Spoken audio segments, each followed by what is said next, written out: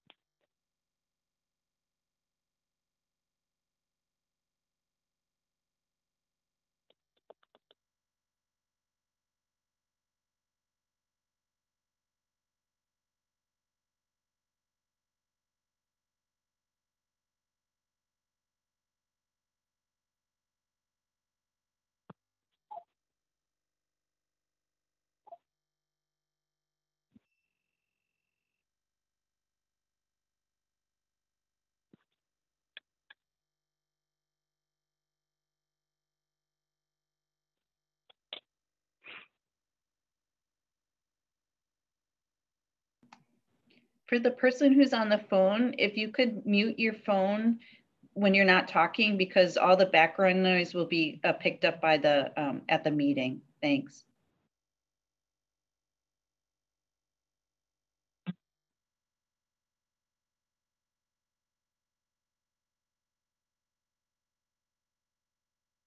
Great, thank you.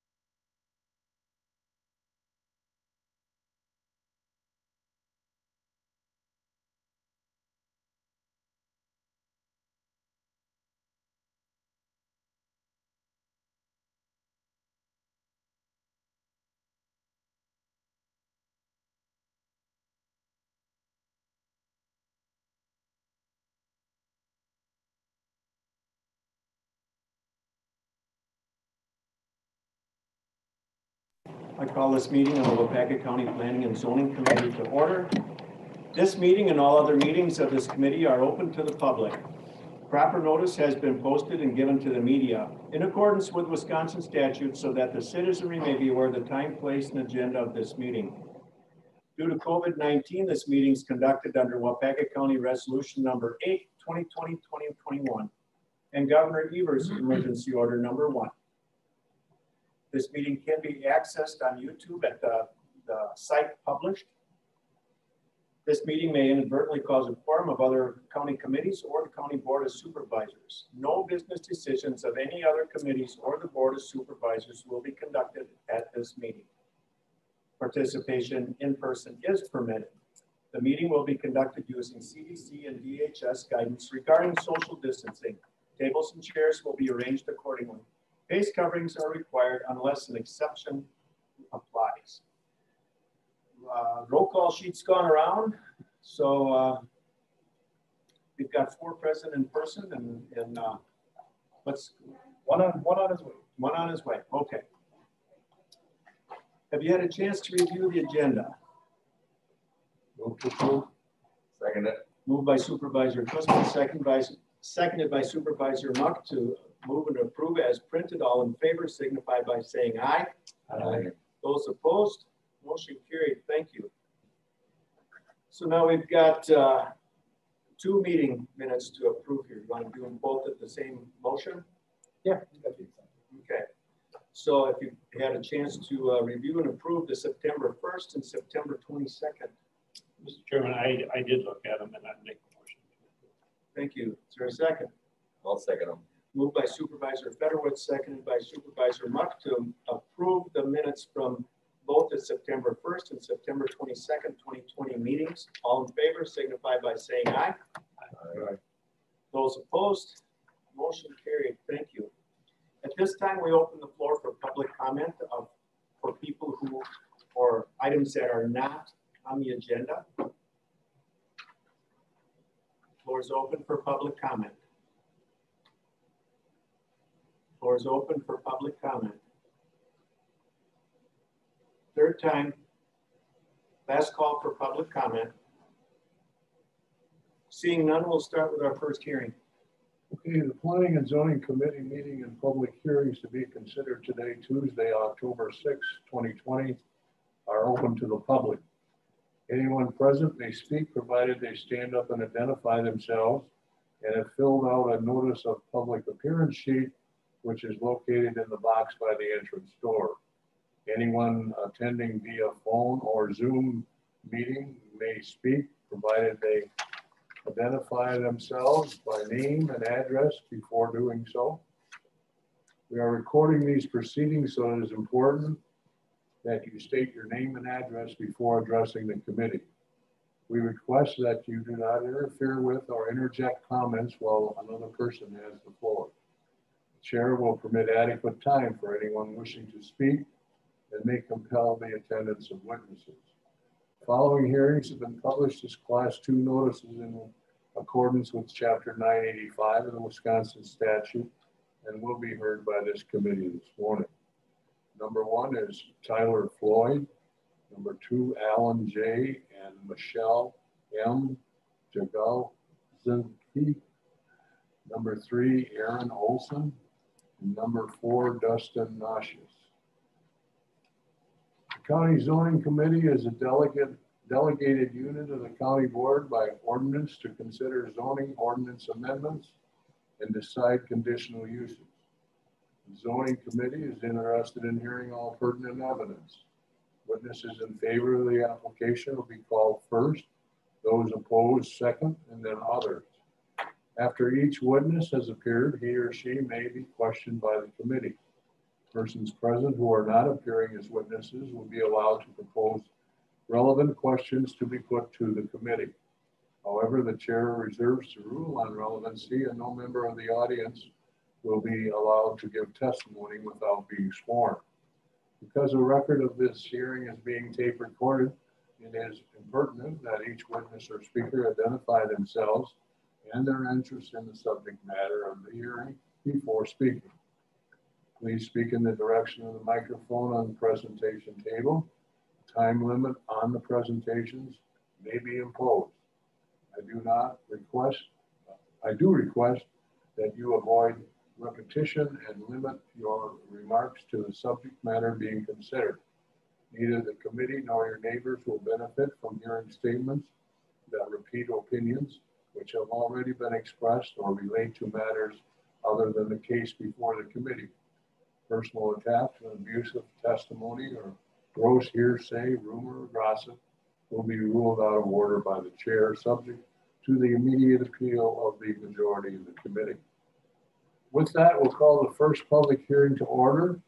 Purpose of this hearing is to take testimony regarding the application for Tyler Floyd, located in part of the northwest quarter, the southwest quarter of Section 6 in the Township of Matson, lying along County Road Double D and Corth Road, fire number N11850, Waupaca County, Wisconsin, parcel number 14066110 for a conditional use permit, major home occupation, marine engine repair in an agricultural and woodland transition district on approximately 10 acres.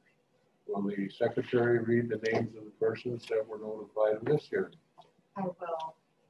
We notified Dwayne Federowitz, Chairman, Town of Matson, Michael Melberg, Clerk, Town of Matson, Dan Benke, Supervisor, Town of Matson, Greg Hansen, Supervisor, Town of Matson, Tyler Floyd, Casey Beiersdorf with the Waupaca County Highway Department, Kyle Zybung with the Army Corps of Engineers, Harmon Creek State Park, as well as Patrick Fenn, Erica M. and Tyler J. Floyd, Ronald L. and Lori J. Hepp, Richard R. and Nancy E. Immel, Robert W. Keller, Arlene and Roger Kratzky, Michael E. and Beth A.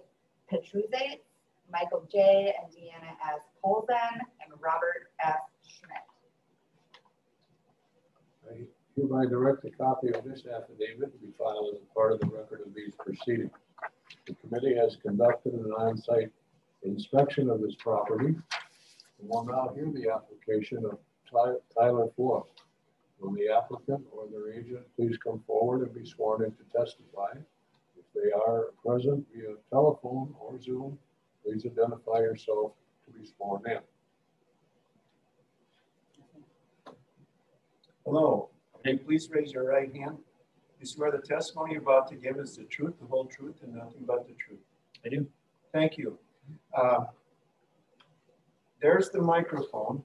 So if you would state your name and address and explain to us what you want to tell about this. Sure. Tyler Floyd, address is N11850 County Road DD. Applying for the permit to run a small business from home for marine engine repair, boat repair. Using the 2 existing buildings that were currently on the property. That's about it. Yeah. How long have you lived there? About 2.5 years. You plan on using the big shed and the small shed? Yeah. I see there was a lot of boats and stuff out there. Are you currently in the business or are you waiting to? Well, when I ran the same business before we moved up. So I'm originally from South Milwaukee. Yes. I'm working on boats.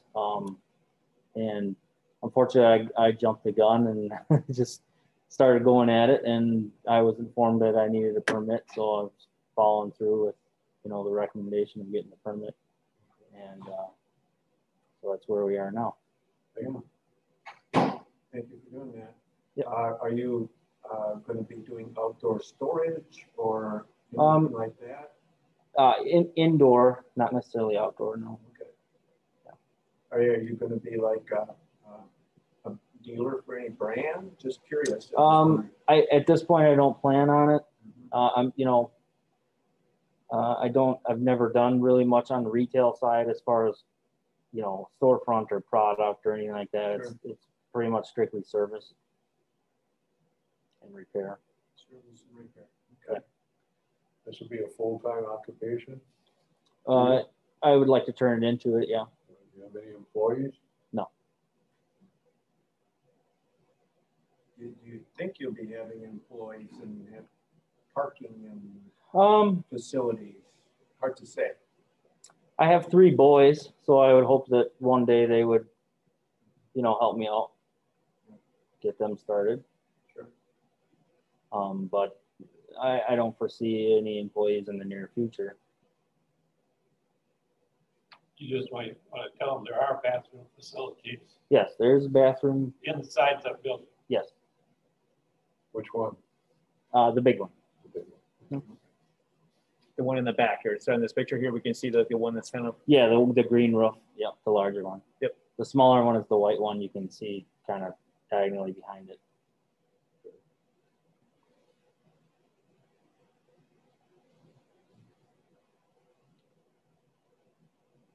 You said you did this in Milwaukee too before you moved up here? South Milwaukee, Burlington area. Okay. You work for somebody else or for yourself? Well, I've been in the marine industry since college, so since 2000. But I started the business in 2013 in Burlington. My wife has relatives in Burlington. It's a nice area. Yeah, it is. It's getting busy though. Yeah. Yeah, west of the interstate is slowly getting more built up all the time. Yeah, it's Yeah. filling up quick. Yeah. So, yeah. Is there any other questions from the committee at this point?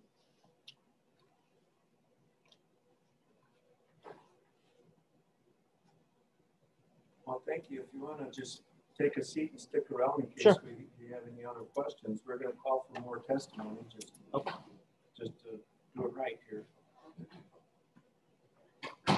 Is there any further testimony in favor of this application?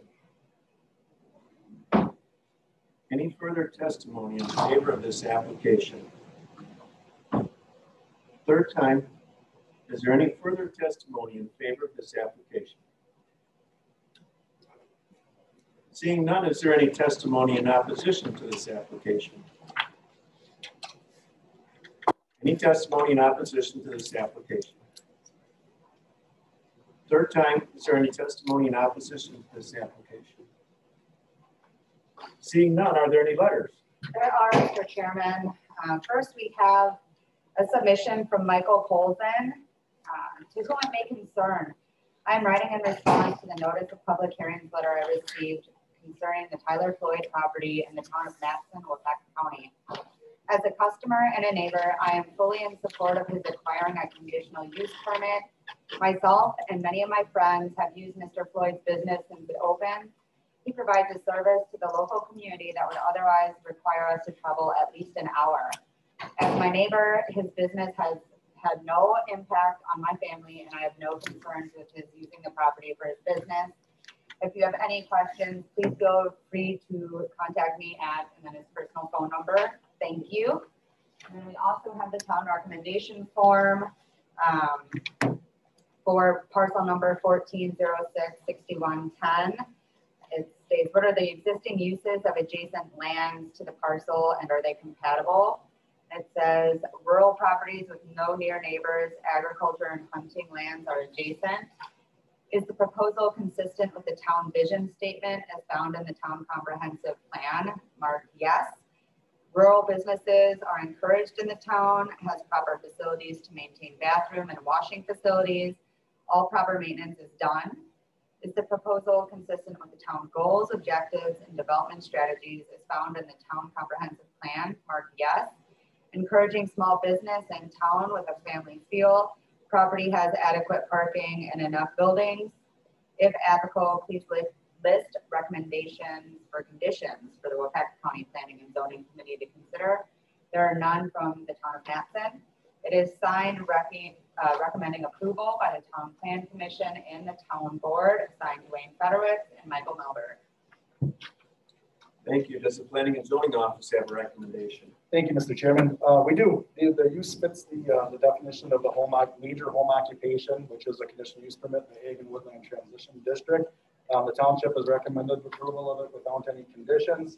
The only letter that we received is in favor of the application, so we would also be in favor of this application being approved. Okay, thank you. Does the Planning and Zoning Office, there's no conditions, so that's okay. Are there any other questions from the committee at this point? Seems pretty straightforward. Good to have a business in there. Yes. Yeah. I'll make a motion to approve. I'll second that motion. Thank you. Moved by Supervisor Monk, seconded by Supervisor Guzman to approve the conditional use permit. We'll do roll call vote. Guzman. Yes. Monk. Yes. Fedorowicz. Yes. Murphy. Yes. Nygaard. Yes. Motion carries. Okay, motion to close that hearing? Thank you. Is there a second? I'll second it. Moved by Supervisor Guzman, seconded by Supervisor Monk to close this conditional use permit hearing. All in favor signify by saying aye. Aye. Those opposed? Motion carried. Okay. Thank you. Continuing. With that, we'll call the second public hearing to order. The purpose of this hearing is to take testimony regarding the application for Alan J. and Michelle M. Zaginski, located in part of the southeast quarter of the southwest quarter of section 18 in the town of Madison, lying along Highway 156, fire number E9922, Opata County, Wisconsin, parcel number 141864-4 for a conditional use permit, animal husbandry, horse keeping in an agricultural enterprise EE district on approximately 6.74 acres. Will the secretary read the names of the persons notified of this hearing? We notified Dwayne Fedorowicz, Chairman, Town of Matson, Michael Melberg, Clerk, Town of Matson, Dan Banky, Supervisor, Greg Hansen, Supervisor, Ellen Michelle Jagozinski, Dave Murrett and Kelly Nicholas with the Wisconsin Department of Transportation, North Central Region, Dale Rezbeck with the Department of Natural Resources, as well as Thomas C. Boldig, the Dunleavy Family Farms LLC et al., Lehman Family Irrevocable Trust, and Scott M. Reeves.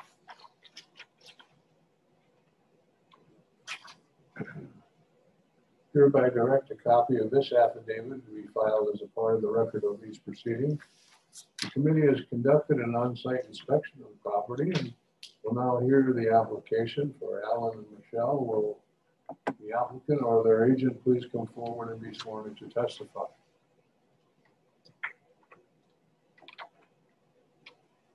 Are they Zooming or phone or?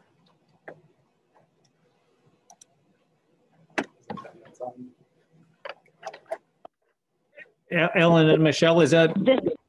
This is, yeah, I'm sorry. I had a muting issue here. Michelle Jagozinski, E9922, State Highway 156, Clintonville, 54929. Thank you, Michelle. For the record, I'm Jim Nygaard, the chair. I'm going to swear you in and ask you to state your name and address again. So if sure. Please stand and raise your right hand. Okay. You swear the testimony you're about to give is the truth, the whole truth, and nothing but the truth. Yes. Thank you. So again, state your name and address for the record. Sure. And explain your request. Sure. Michelle M. Jagozinski, E9922, State Highway 156, Clintonville, Wisconsin, 54929. My request is to have a conditional use permit for my horses that I have on my property. Okay, so I guess what the deal is here, it's the number of horses versus the number of acres. Correct. So what's your plan here for acres versus animals? So I rent 14 acres from Ralph Wagner, who is my dad, and I also have 4 acres that I use of Melody Grutzingers. And we have Lehman's and Rietz's that are able to take the manure. Lehman's took it already this spring, and it sounds like they're going to take it again this fall. Just pile the manure in the meantime then, and Pardon, what was that? I'm sorry, you just put the manure in a pile in the meantime then, or have a place to? So yes, we've got a concrete slab out back, and we just put it on the concrete slab, and then they come and they take it. It's not a real big pile right now. Sure. How many horses do you have currently? Currently on the property right now, I have 8. I do own 10. We've had them for many years, and I was actually looking to purchase a place that was, zoned agriculture for this reason, that I had the horses, but we've been using this land, for many, many years. So I came into this not really aware of the fact that I would have had to go through all of this.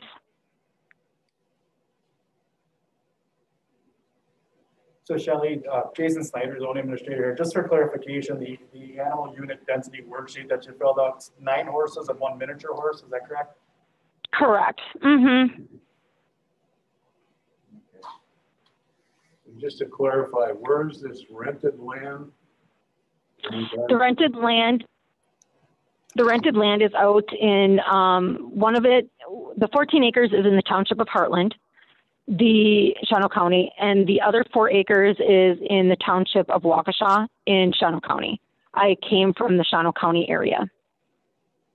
Okay, so you're going to have to transport these animals to that rented land and then other land up by Shawano. Right, we've done that in the past. We also used some of that 14 acres to produce our hay. And we did reach out to Shawano County to make sure that it was okay to have animals on these properties, and they did verify that that is the case, that they are allowed to do that. They have a shelter on both those other properties that's appropriate? That I don't know. And that wouldn't fall, I don't know if that would fall under our regulations or Shawano County. It'd be Shawano. In terms of what's required for animals. So both of them are in Shawano County. They are two of the 3 properties that we have lease agreements are in Shawano County. Correct me if I'm wrong, Shelley, sorry. The Rietz's are right down the road there, if I understand correctly.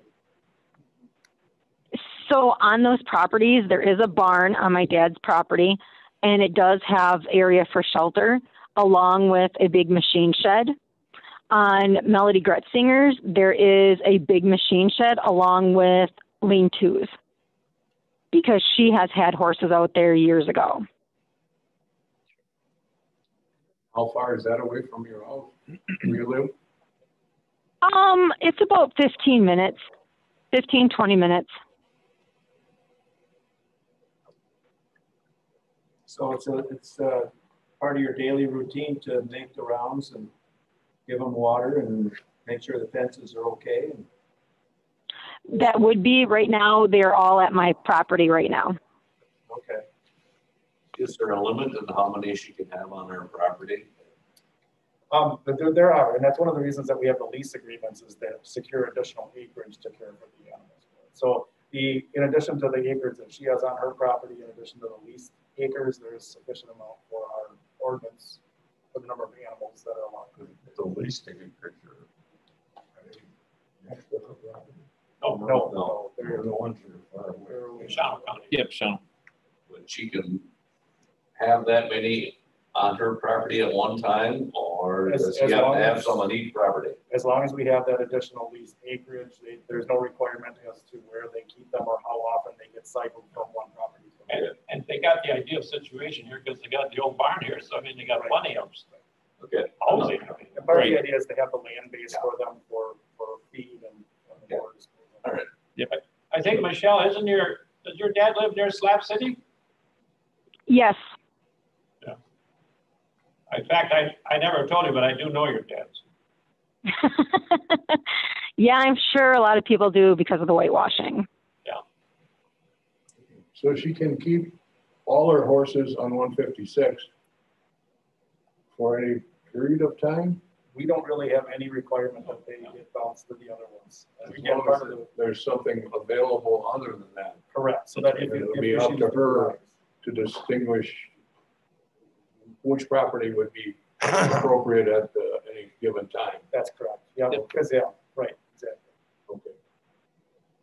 So as far as an animal welfare question, the bases are covered here, Yes. and that is for everybody's protection. And this, Mr. Chairman, I believe, Michelle, when you came to us, we actually added 1 or 2 horses to your request to make sure you had enough. Yeah, I did that just to make sure that I had enough, and that was kind of, you know, like asked. And I'm like, well, just to make sure, I don't plan on going over any of that, but I just don't want to put myself in a situation where all of a sudden I have a bred mare and it's like, whoa. So I just want to make sure I'm within my guidelines, within my limits, and that I can continue to take good care of my animals. So. Are these horses a kind of a business for you, or are they pets or what? They used to be in the past, and that is why I have that many. And now it's just kind of, since I've had my kids, it's more of like just leisure, you know, go and ride, go and pet them. My kids really enjoy them, so. And Shelley, just for clarification for the record, how many horses are you looking at having approval for today? So what I'm looking at is 12 to be set up, but I have 10. Excuse me, Mr. Chairman, but when we had our comprehensive planning meeting, I suggested to go up to 12, because she certainly has the ability. I mean, this is probably one of the unique situations where you got a concrete barnyard even, and you got the barn, so she has no problem with the housing. She's got adequate room to get feed. And I think even your husband's got access to some other land too, doesn't he? Yes, he does. His dad owns like 98 or 100 acres out in Shawano County as well. So they basis, and I felt 12 was good. We had no problem with it. At least if she ever gets to 12 or has that extra mare that's broken. Yeah. Okay. Any further questions from the committee? Thank you, Michelle. Just stay online for a little while longer in case any more questions come up, and we're going to open the floor for more testimony if there is any. Thank you. Is there any other testimony in favor of this application? Any further testimony in favor of this application? Third time, is there any further testimony in favor of this application? Seeing none, is there any testimony in opposition to this application? Any testimony in opposition to this application? Third call, any testimony in opposition to this application? Last call for any kind of testimony. Seeing none, are there any letters? We do have the town recommendation form, Mr. Chairman, for parcel 141864-4. What are the existing uses of adjacent lands to this parcel, and are they compatible? Rural farming, pastures, and fields. Yes, it is consistent and compatible. Is the proposal consistent with the town vision statement as found in the town comprehensive plan? Yes, rural life and maintaining the land for agriculture related activities. Is the proposal consistent with town goals, objectives, and development strategies as found in the town comprehensive plan? Yes, by promoting and supporting rural life activities in a responsible manner. It is signed recommending approval by the Town Plan Commission and Town Board, signed Dwayne Federitz and Michael Melberg. Thank you. Does the Planning and Zoning Office have a recommendation? We do, Mr. Chairman, thank you. In light of the fact that they have an adequate land base for the animals that are out there, and the fact that the township's in favor, we are also in favor of approval of this application. Okay, are there any more questions from the committee? In view of the testimony we've heard this morning, I would make a motion to approve this application. Thanks. Is there a second? Second. Moved by Supervisor Kussman, seconded by Supervisor Murphy to approve the conditional use permit. As presented. We'll do roll call vote again. Kussman. Yes. Monk. Yes. Fedorowicz. Yes. Murphy. Yes. Nygaard. Yes. Motion carries. Motion to close this hearing. Is there a second? Second. Moved by Supervisor Kussman, seconded by Supervisor Murphy to close this hearing. All in favor signify by saying aye. Aye. Those opposed, motion carries. Okay, with that, we'll call the third public hearing to order. Purpose of this hearing is to take testimony regarding the application for Aaron Olson, located in part of the northwest quarter, the northeast quarter, section 22, Township of Madison, lying along Ulrich Road and State Highway 156, wire number E11126, Papa County, Wisconsin, parcel number 142212-3, for an after-the-fact conditional use permit, temporary occupancy of RV in excess of 30 days on an agricultural and woodland transition AWT district on approximately 7 acres. Will the secretary read the names of persons notified of this hearing? We notified Dwayne Fedorowicz, Chairman, Town of Matson, Michael Melberg, Clerk, Town of Matson, Dan Banky, Supervisor, Greg Hansen, Supervisor, Aaron Olson, owner, Dave Mira and Kelly Nicholas with the Wisconsin Department of Transportation, North Central Region, Kyle Zybon with the Army Corps of Engineers, Hartman Creek State Park, as well as Sandra L. Carpenter, Joseph J. Dagaline, Kermit W. and Dolores B. DeRozier, Daniel B. and Linda S. Gretzinger, Donald and Karen Krieger, James R. and Barbara A. Merholtz, Dominico and Nancy A. Piccolo Family Trust, J.N. and Lori A. Chavo. I hereby direct a copy of this affidavit to be filed as a part of the record of these proceedings. The committee has conducted an on-site inspection of this property and will now hear the application of Aaron Olson. Will the applicant or their agent please come forward and be sworn to testify?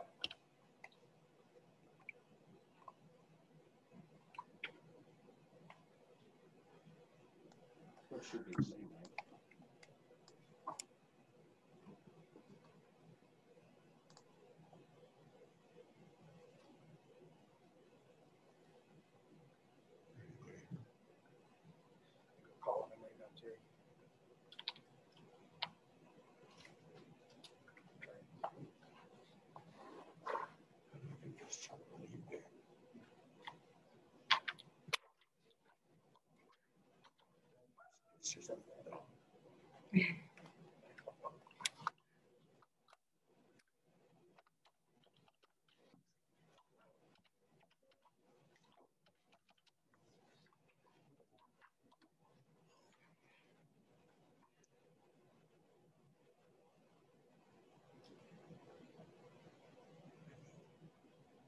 Lost up there. Yes.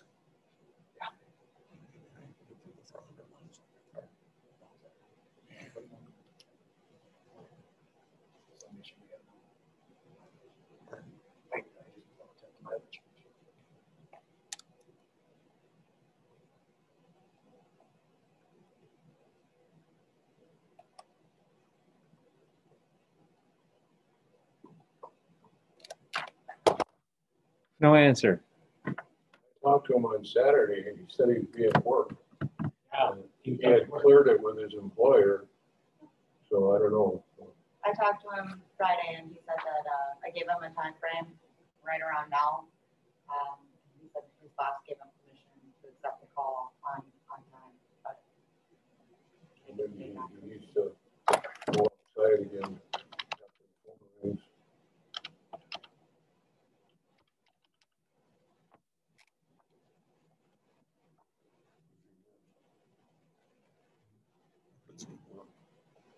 Where does he live right now? Where does he work?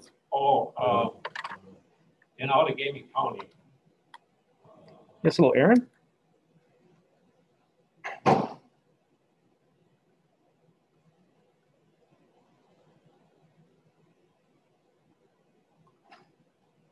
Oh.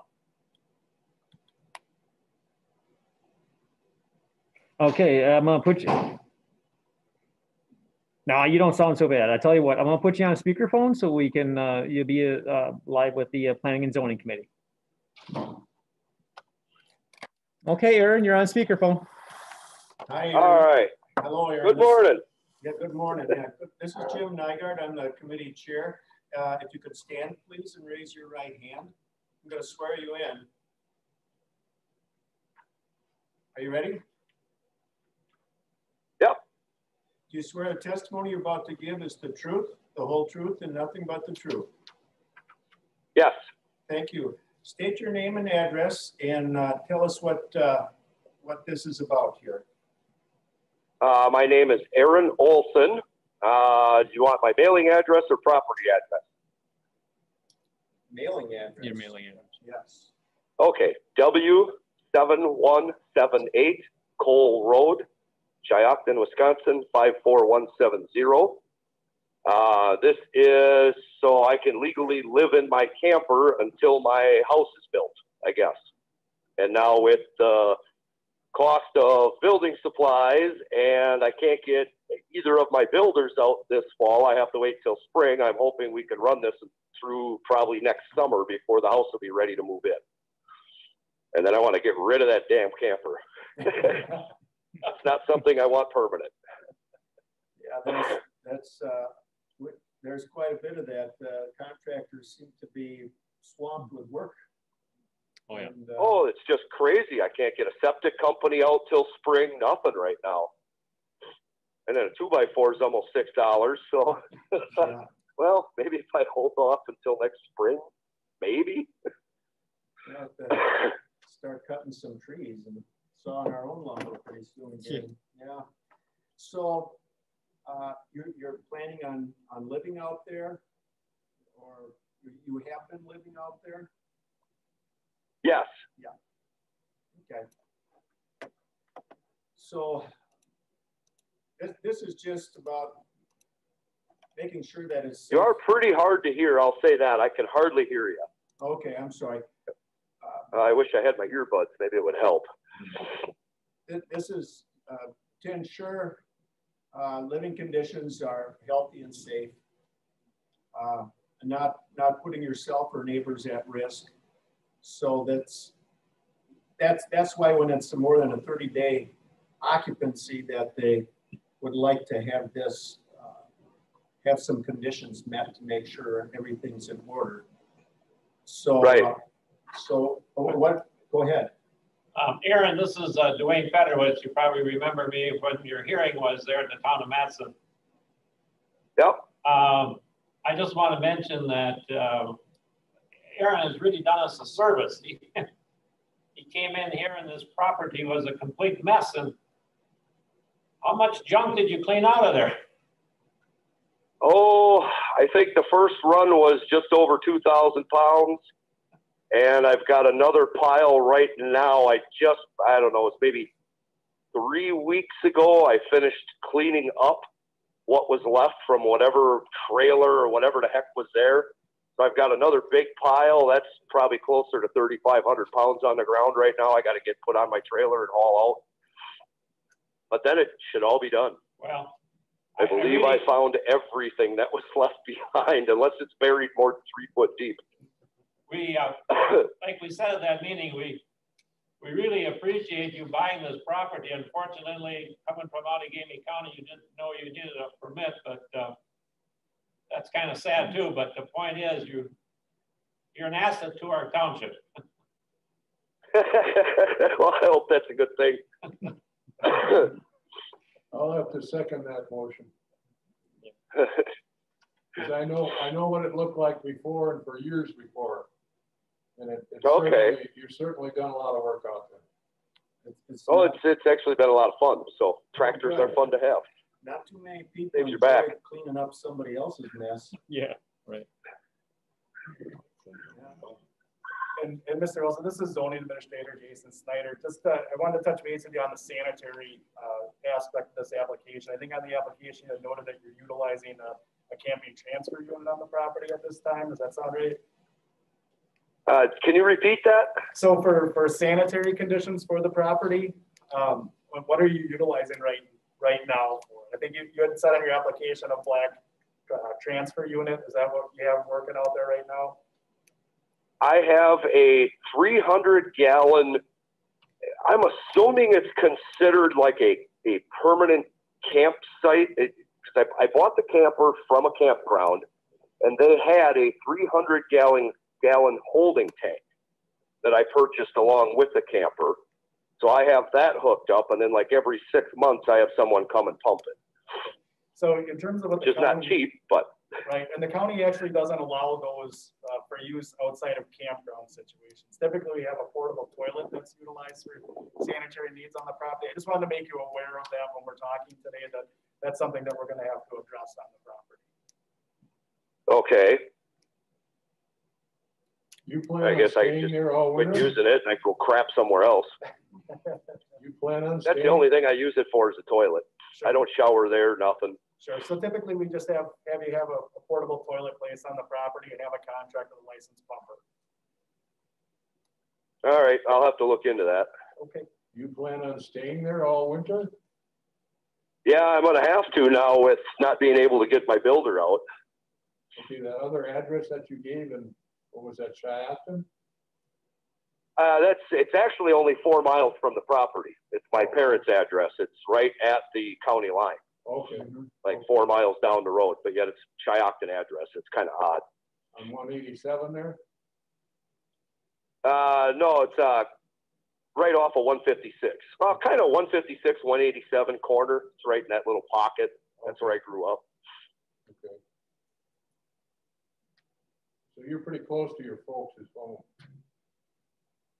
Yep. Okay. So if it gets to be 30 below, you got a place to go if that camper freezes up. Oh yeah, my first winter I was learning the hard way and I had to bug out for 3 nights, but I got it all figured out now. So now it's actually quite efficient the way I set it up for winter. Okay.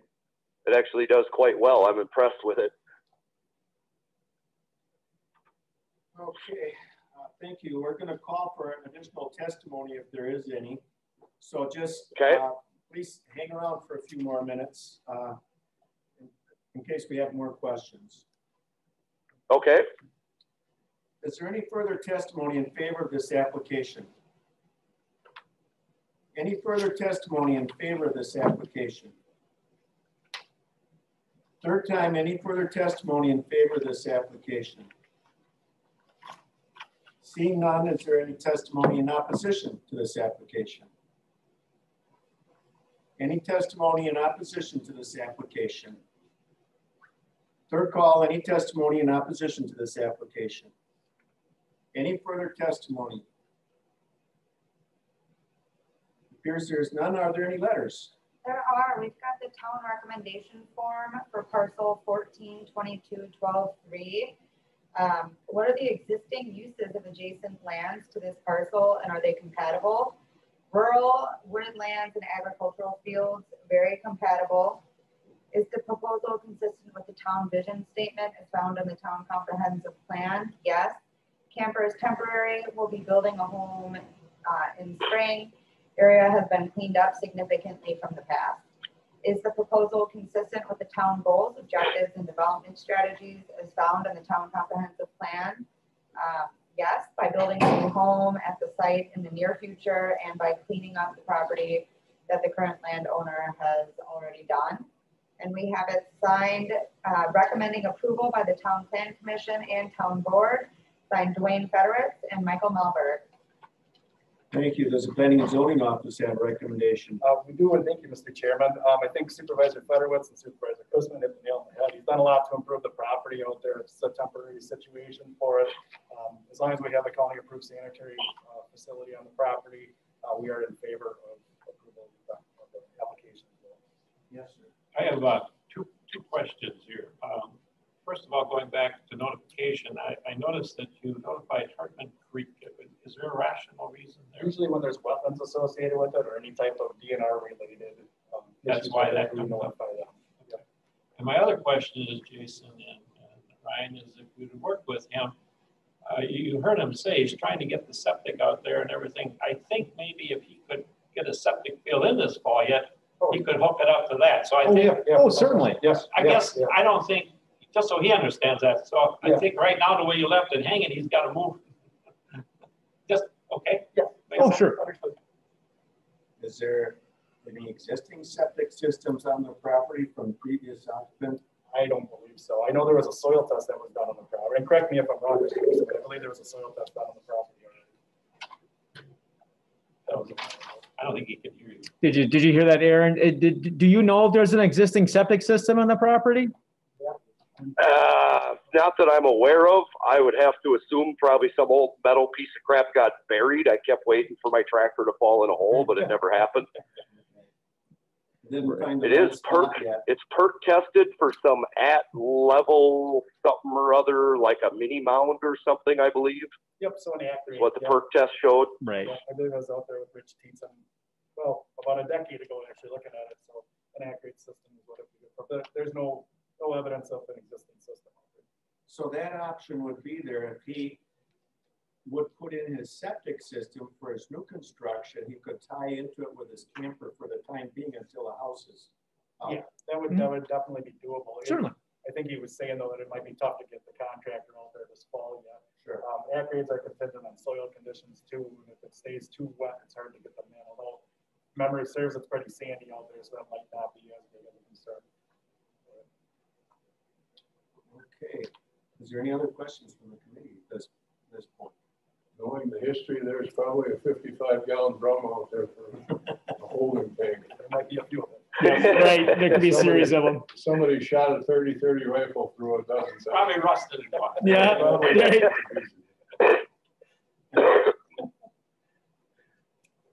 If there's no. Yeah, based on some of the crap I've already dug up, it wouldn't surprise me. Yeah. Are there any other questions from the committee at this point? I guess, Mr. Chairman, under the circumstances, I think we're all clear. I make a recommendation to approve as presented. I'll second that motion. Thank you. Moved by Supervisor Fedorowicz, seconded by Supervisor Kussman to approve the request. Do roll call vote for the conditional use permit. Kussman. Yes. Muck. Yes. Fedorowicz. Yeah. Murphy. Yes. Nygaard. Yes. Motion carries. Is there a motion to close? Motion to close it. Yes. I'll second. Moved by Supervisor Kussman, seconded by Supervisor Muck to close this conditional use permit hearing. All in favor signify by saying aye. Aye. Those opposed? Motion carried. Thank you. Okay. With that, we'll call the.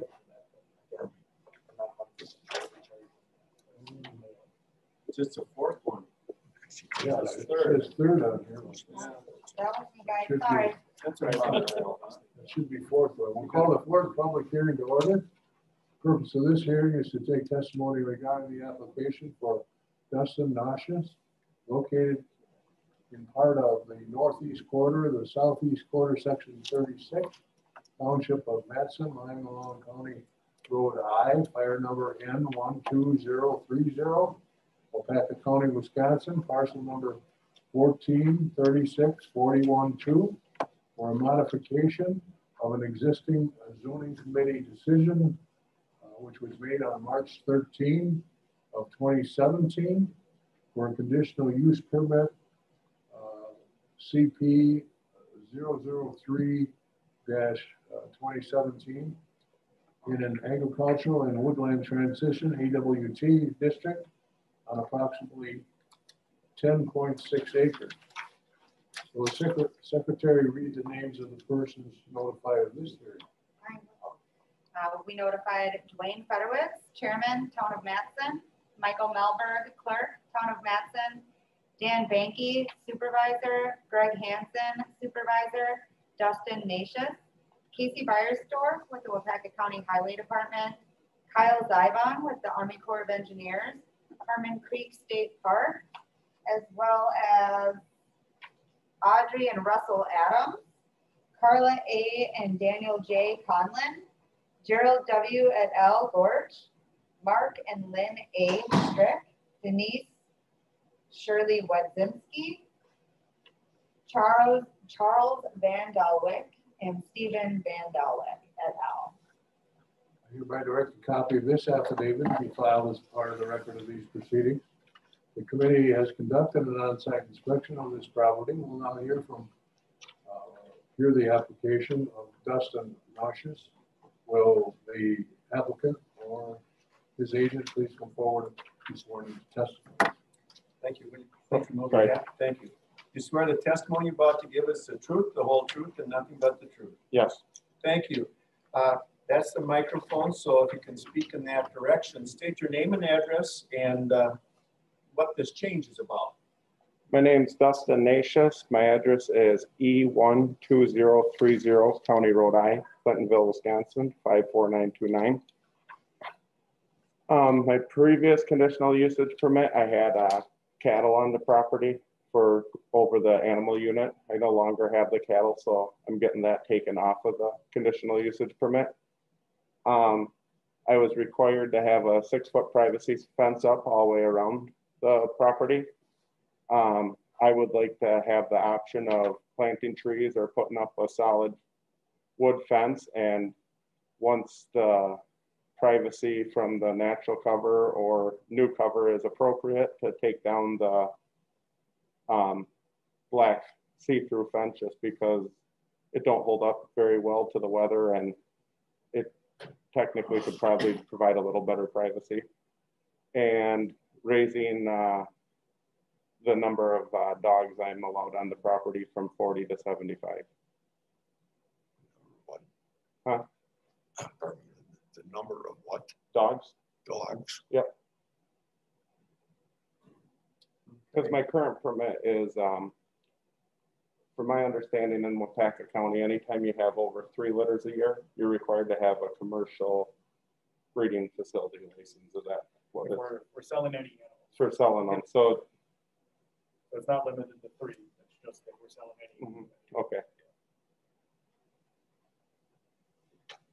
So if somebody's dog has a batch of puppies and they just give them away or sell them for cash, and it's just a one-time deal, then that's different than somebody who's. Yeah, because I'm licensed through the state for the USDA, where their rule is anybody that has 3 litters or 25 puppies a year, they show up once a year the first 2 years, and then it's once every 18 to 24 months, and it's unnoticed. They do inspections, check the well-being of the dogs, make sure you have appropriate housing and feed and all that stuff. And then a little different than the breeders in our area, I raise all registered dogs, so once every other year the American Kennel Club, they come out and they have a inspection process too, where they want to make sure the dogs have everything appropriate and are, you know, obviously taken care of.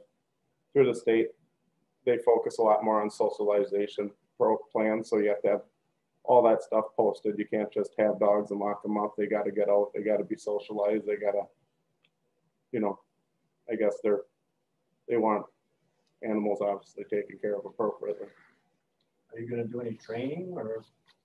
For my own use, I do. I was in about 5 or 6 different states last year, field trialing beagles, and so I have beagles and labs. But I field trial and I hunt my beagles, and my labs, they're English labs. I raise more of they're therapy dogs, so they go to, you know, they do go as family pets, but a lot of people buy them for that have disabilities, or they use them for, a lot of them they sense different things just on the human from their breath, on if sugar levels are getting low or different, you know, things that may be occurring with their health. So very, very different personalities of breeds. You got the laid back labs and the wound up beagles. The funny thing is if you breed for proper, you know, genetic traits, the beagles actually are a lot quieter than you'd think, and their reputation, they get a little different than what they're really like. But yeah, how many dogs a year do you sell? This year for my state license, I had 91 puppies I sold. You do this for a full-time job, or you I quit my job. When I first got licensed, I had a full-time job as a union construction worker. I did about 2 years ago quit full-time work, and I do help a buddy who does siding and construction work some, but it's getting to be much more minimal just because I stay plenty busy with the dogs. I guess when I don't have puppies and the work's less, I work outside, but when I have puppies and there's a lot more work, I limit the hours I work outside. So you're home 90% of the time? Oh, I'm home every day. So, but I shouldn't say that. When I go to field trials, I'm gone for a night or two, but my fiance lives with me and she takes care of the dogs, or my brother comes over. But that's free labor. I don't have any employees.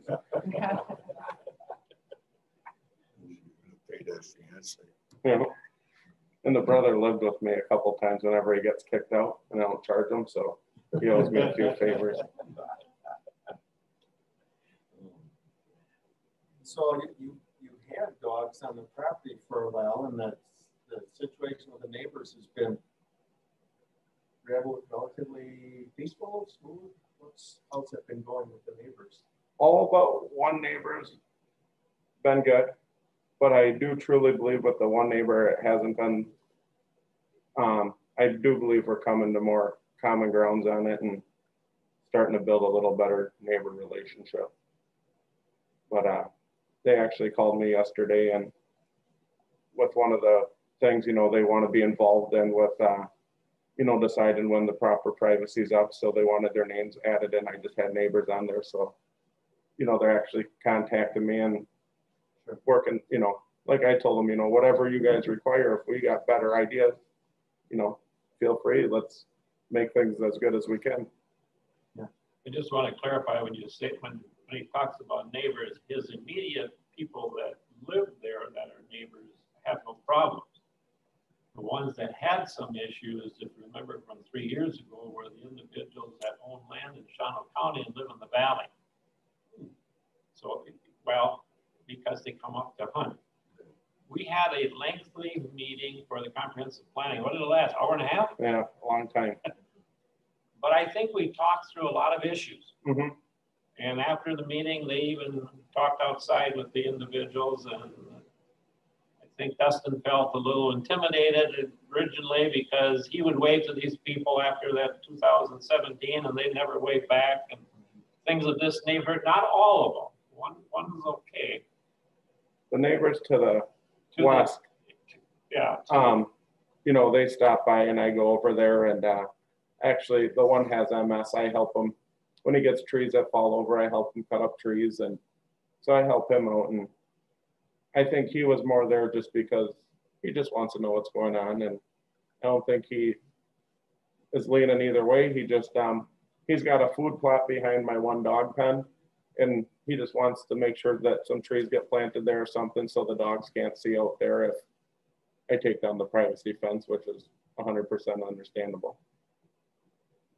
And I think then after listening to everybody, and it happens that one of the individuals on our comprehensive planning committee is Mr. Dale Kluth, very active hunter, has been to Africa and all over the place, okay?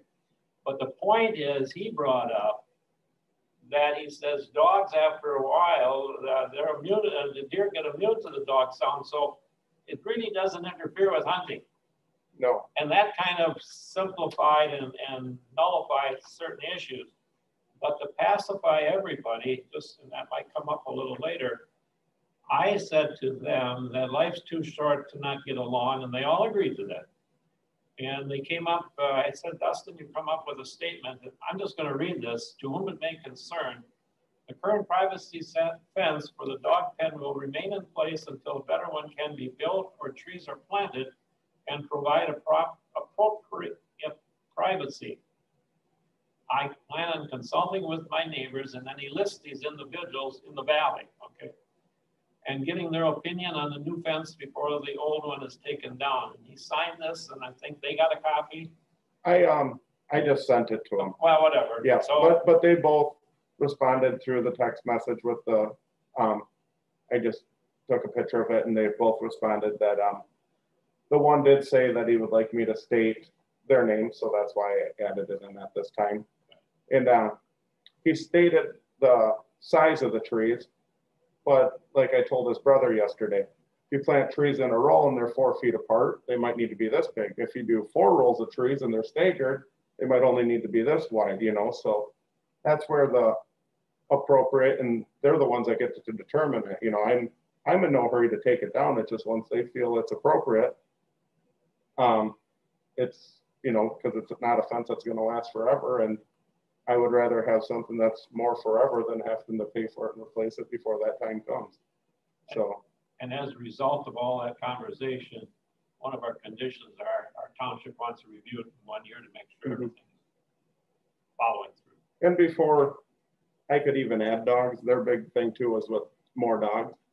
I would have to meet the state guidelines, I'm only capable of having right around 40 to 50 dogs, depending on, you know, the size of the dog, because you're required so many square feet per inside area, outside area, exercise area. So it's not like this gets approved, I can just go buy a bunch more dogs and keep them on the property, because the state has pretty detailed, you know, so like I told them, it's not like all of a sudden tomorrow there's going to be 70 dogs there. It's just, I guess it gives the option down the road. And technically, once a puppy, if it's not sold by 20 weeks old, they have to get rabies shots and be licensed, even though that dog's still for sale. So if, you know, I actually ran into that issue not knowing at the time until I registered my dogs, and she goes, absolutely, them are supposed to be licensed even if they're only at your place for another 2 weeks. So that'll technically put me over. So it'll just give me more flexibility for issues like that.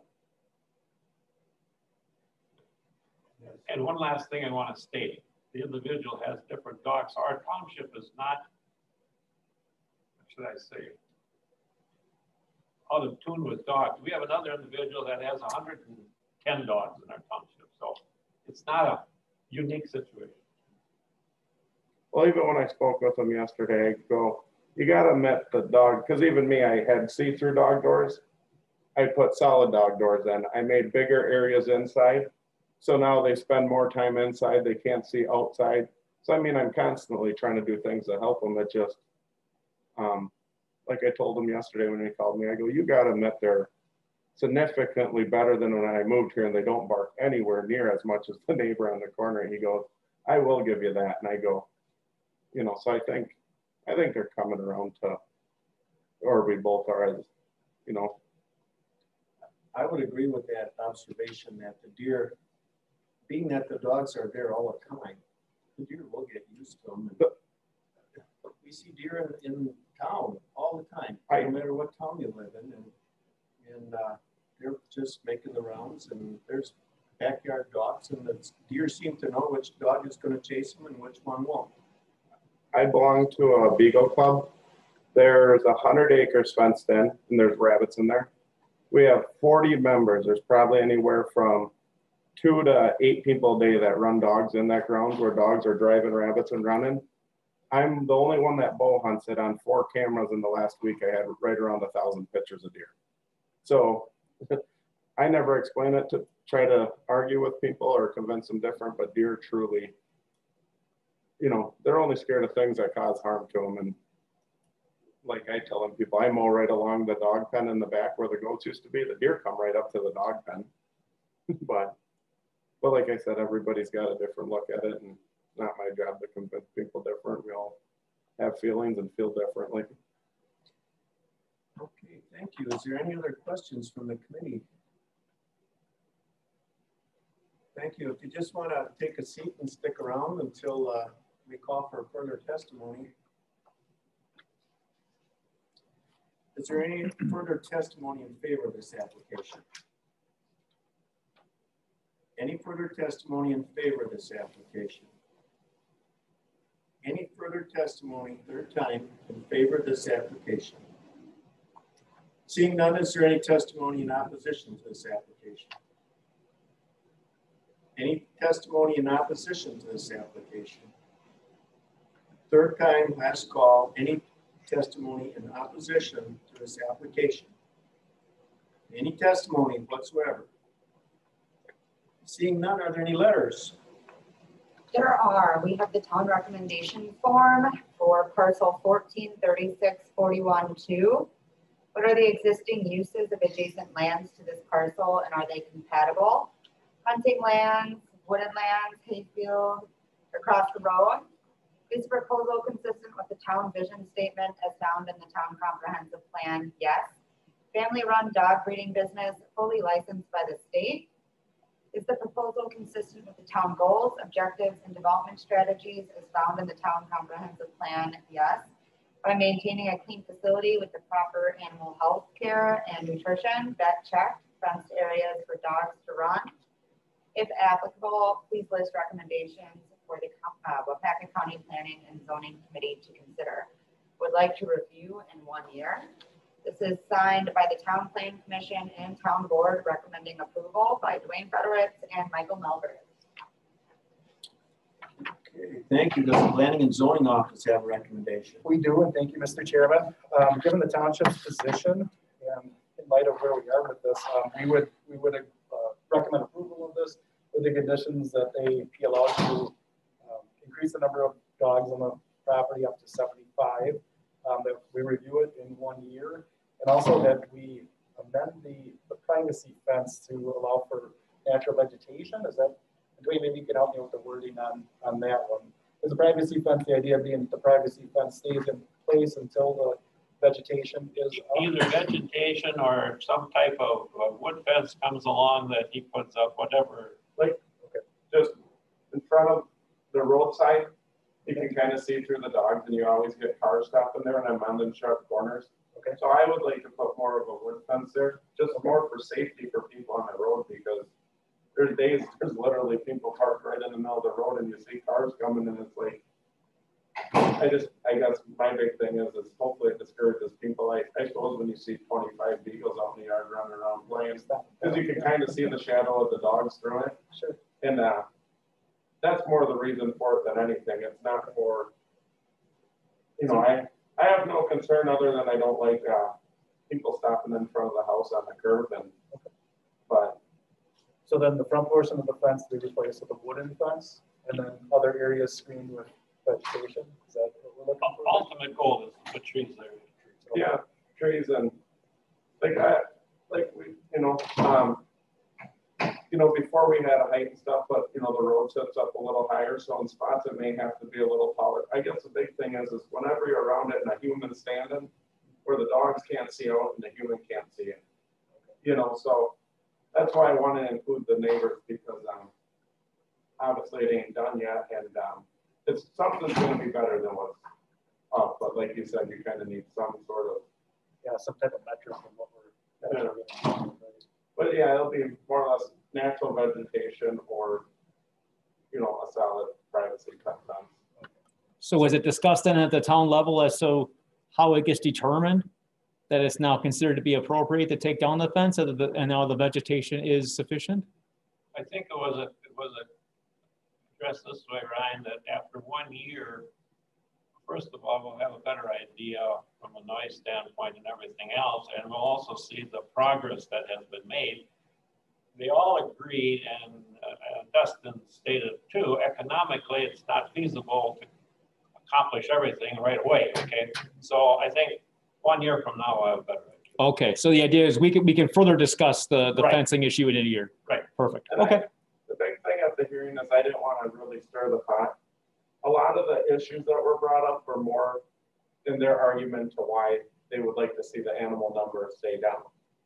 And once they realized, oh, he's allowed to have more, I think most of them issues went out the window. So I personally don't believe the issues are as bad as they may have sounded at the time. It was more of, here's my argument why I don't think it should happen. Well, once it, then that's kind of like, well, that argument don't work because maybe it exaggerated slightly, Sure. But Okay. But we did also say that we would include them. So, like I said, I'm in no hurry to take it down. If they say, hey, I'd like to let these trees grow another year, let's let them grow another year. I'm in no hurry. So revisiting that next year then. Yep. Like the one property line on the west side, it's all big. You can't, it's literally like looking at a wall 4 feet away. I mean, it's solid pine trees, and even in the back, you can see in my field, but it's solid pine trees all along the back, except for that one corner into his food plot. When the farmer used to rent mine in there, they drove over them trees. So he had like trees planted there. So then the dogs don't see out past my property.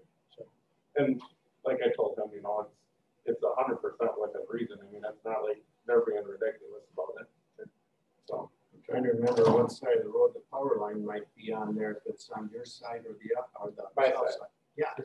So then the fence would be a better option anyway than planting something that's gonna grow up under a. But the fence would be even the trees, because I would still want an exposed front yard from the road. Okay. It would be, you know, quite a ways up into the yard from. Oh, okay. Well, sounds like it's figured out pretty good here. If there isn't any other questions from the committee, I guess we'd be in. I'm trying to remember where we left off. There was zoning office's recommendation. Yes, you recommended, so. We did. Yeah. Then we're in order to have a motion to approve. I guess I would recommend, based on what we talked about and also the 1-year review as mentioned. Would the 1-year review be like we talked at the town hall, or would it be through the county level? That would be at this level, or there'd be no fees associated. Okay. Because I know we talked about possibly doing one just at the town hall if needed, or I didn't know how that worked. So. And that's our prerogative. We can do it too. I mean, it'll still come here ultimately, but we might have it at our local level too. We always reach out to the township and we have a review to make sure that they know what's going on. And just keep pace with it. The last time they were concerned because they didn't feel like they were notified appropriately because we're going to have a 1-year review. Just speaking on their behalf a little. They were here for the. But no, we never had the 1-year. Oh, the 1-year review. No, that did not happen. Right. Yep. But so. Okay. We'll make sure that they're notified, that they're on our list of people to be notified for the 1-year review. I'll second that motion. Moved by Supervisor Fedorowicz, seconded by Supervisor Muck to approve the modification of this conditional use permit with all the details listed. Roll call vote. Kussman. Yes. Muck. Yes. Fedorowicz. Yes. Murphy. Yes. Nygaard. Yes. Motion carries. Motion to close the hearing. Is there a second? Second. Moved by Supervisor Kussman, seconded by Supervisor Muck. Closes. Conditional use modification permit hearing. All in favor signify by saying aye. Aye. Those opposed, motion carried. Thank you. Not really. Okay.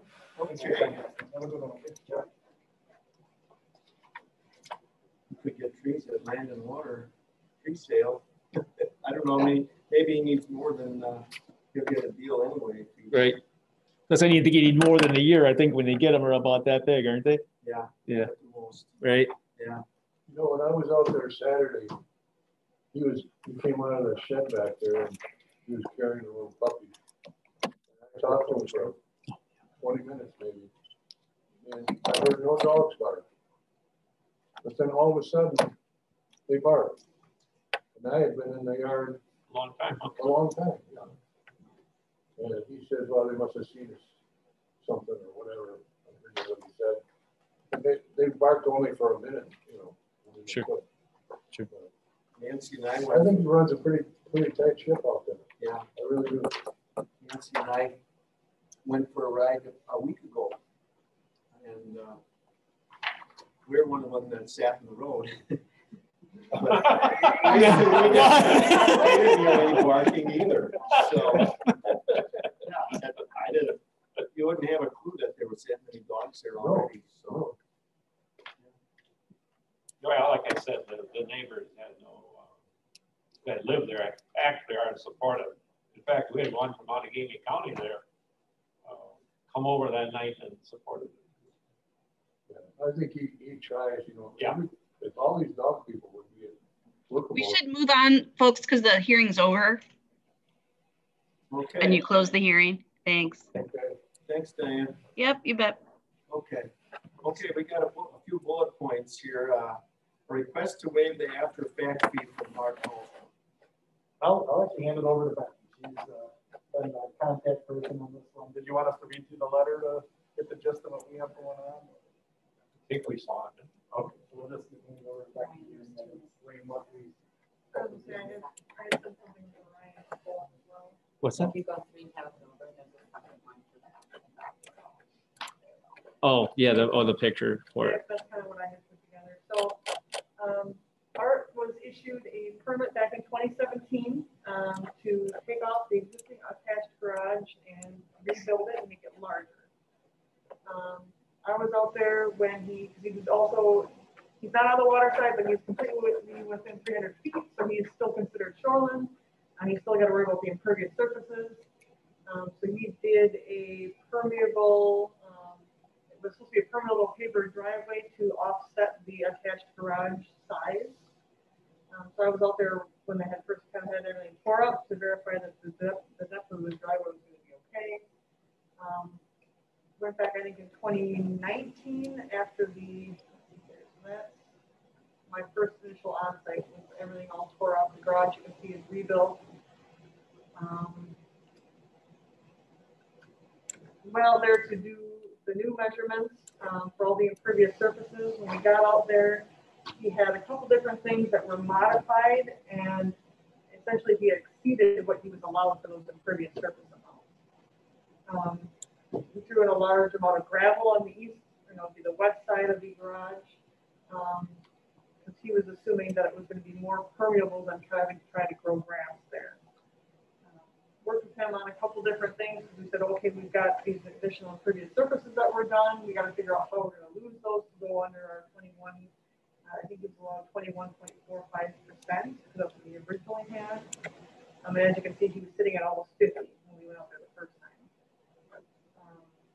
So he was able to remove a lot of that excess gravel on the west side of the garage and still keep a couple of the minor things that he had added that wasn't done in the original 2017 permit.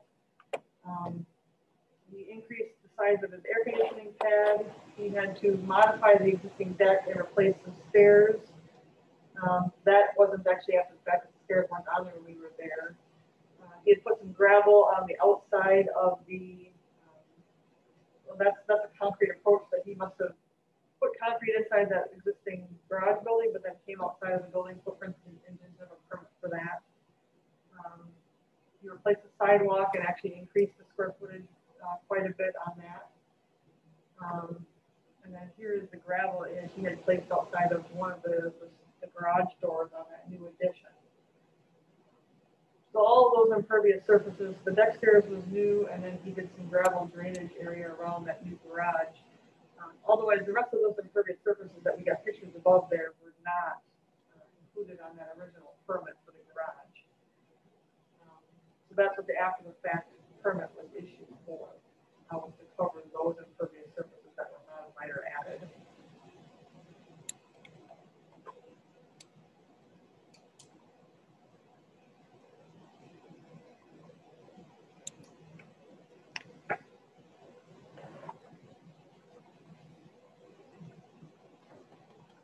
So, question, impervious surface.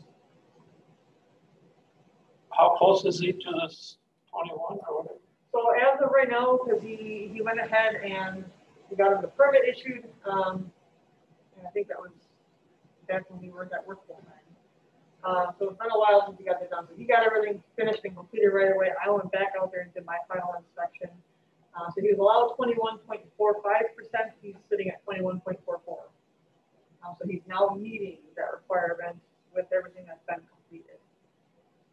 If he's going to look at doing anything in the future, he's going to either have to do some kind of other mitigation option or losing some impervious surfaces out there, which would be pretty difficult considering right now it's really just the house and the attached garage, the deck, and the detached garage.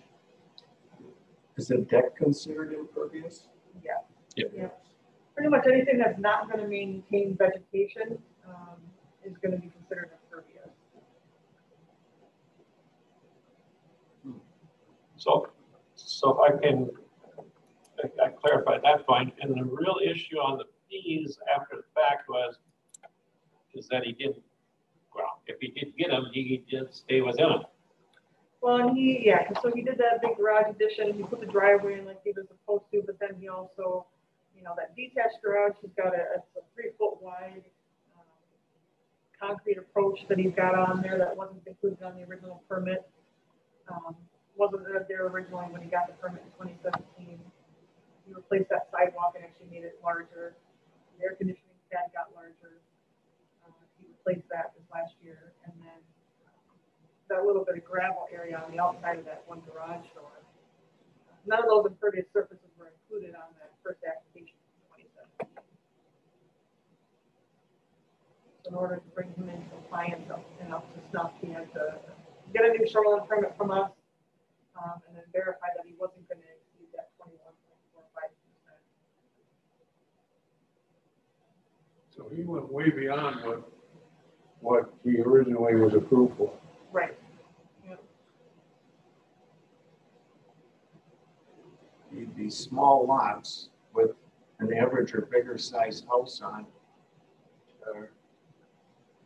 really, they can't do a whole lot when they're in that shoreline zoning. And the way our ordinance is set up is that anytime you're adding new impervious surfaces or even just replacing an impervious surface, you need to get a shoreline permit because you've got to verify that you're not either increasing impervious surfaces beyond what you're already allowed or having to trigger that mitigation requirement. And he obviously was informed of his limitations in regard to the impervious surface area. Yeah, I think he worked with Jeff, I think on the original 2017 permit, that was before my time here, and got everything approved. They knew what square footage he had to work with and knew what, because he had nice spreadsheets that he included in his permit. And then by the time we got out there for the permit expired and all the work was done, it was way beyond what he was supposed to do.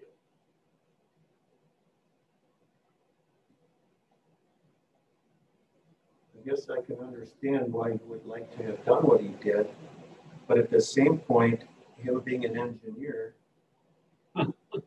he should have had a little better grasp than average on understanding the situation. I would think when a number is put in front of him as far as how much surface you cannot have,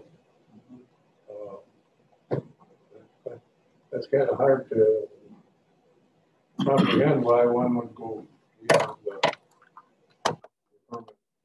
I think just a common observation that they think gravel is not the same as asphalt or concrete.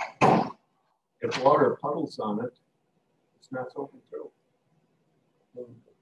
I have puddles in my gravel driveways. So